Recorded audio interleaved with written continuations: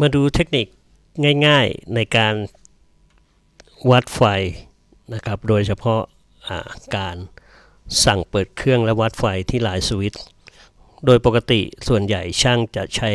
แหนบในการสั่งเปิดเครื่องในเครื่อง iPhone ไม่ว่าจะเป็น iPhone 4 จนถึง 5S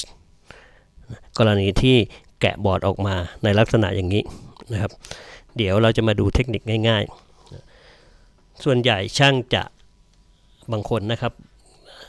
ก็อาจจะตรวจสอบเรื่องแรงดันไฟในจุดที่เป็นจุดของลายสวิตช์เดี๋ยวผมจะวัดลายสวิตช์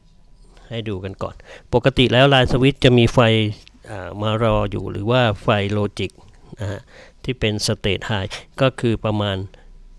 1.76 ถึง 1.78 โวลต์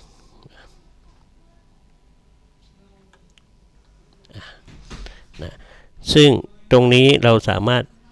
ตรวจสอบลายสวิตช์ได้ไม่ยุ่งยากนะครับว่าจะมีไฟมารออยู่ประมาณนี้แต่บางคนพอวัดตรงนี้ได้ก็จะต้องยกเข็มออกแล้วก็นำแหนบมาช็อตกราวอีกทีหนึ่งซึ่งในกล่องนี้จะช่วยให้เราไม่ต้องยกเพื่อได้สังเกตแรงดันไฟเรียกว่าไตรสเตทนะครับไตรสเตทคือแรงดันไฟหรือว่าแรงดันไฟโลจิกที่ก่อนเปิดหลังเปิดและกลับมาเปิดอีกทีนึงเพียงเรามากดปุ่มออนเครื่องตรงนี้และสังเกตการกินกระแสตรง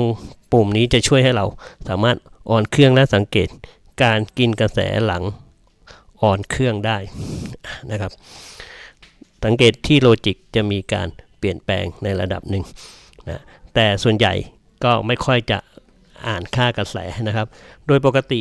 เครื่องถ้าก่อนเปิดนะครับจะมีกระแสอยู่ที่ประมาณ15ไมโครแอมป์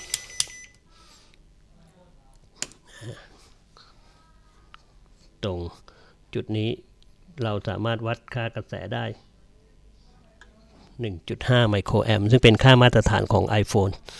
นะจุดนี้ก็เป็นทริคเล็กๆที่จะทำให้เราสะดวกในเรื่องของการตรวจสอบ